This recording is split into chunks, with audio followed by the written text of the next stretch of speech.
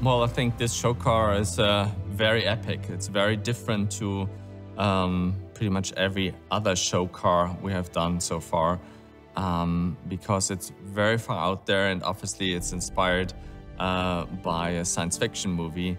So I think it gives you a future vision in all dimensions.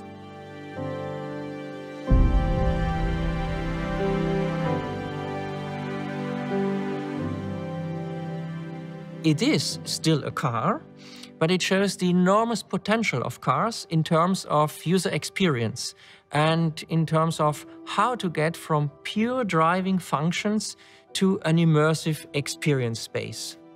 So we were off the car, we came back to the car, and we ended in a very, I would say, inspiring object that is a car, but at the same time it's alive.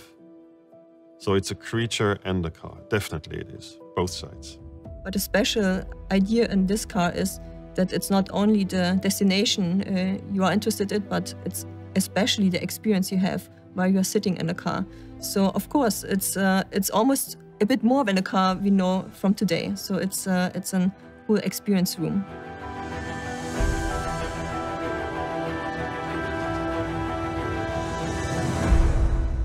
Most shocking and most fantasy-creating will be the flaps on the back of the car, moving even independently from each other if we want to.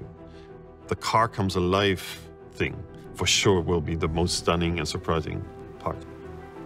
My personal favorite is the merge on the central device that really shows that basic idea of that human-machine merge.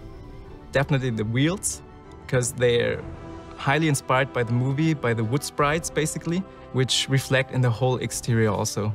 My personal favorite is really that the interface comes closer to the human and that you can interact with the interface very close to your body and that you get different ideas around your surrounding. The idea was really to create a membrane between yourself inside the car and the outside car and get an idea of the beauty of the nature which is surrounding you, using the car as a tool.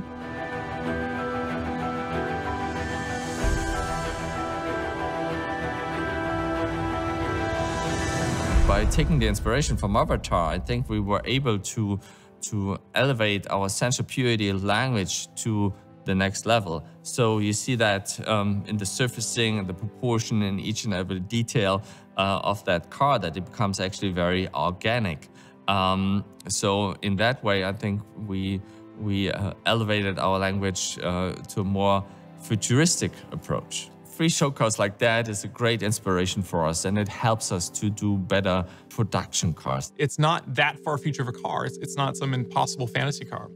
It's really, you know, distilling down the best ideas about sustainability and connectivity to nature and connectivity to each other, and putting those forth into an already existing car line with the EQ line. And so it's very forward-thinking, but very attainable and realistic car. I see a similarity between Mercedes-Benz design team and what we do here on the AVTR sequels.